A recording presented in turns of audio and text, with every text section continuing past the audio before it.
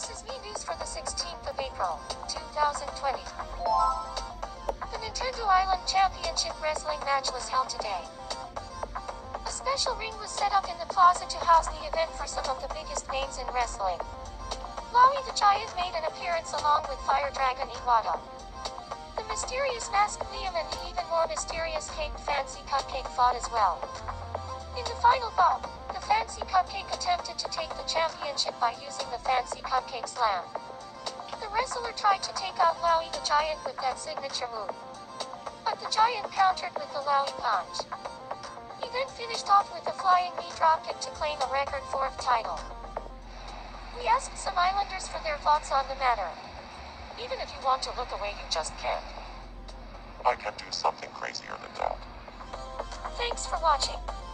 For your Me News for April 16, this is Francesca Steffel, signing off.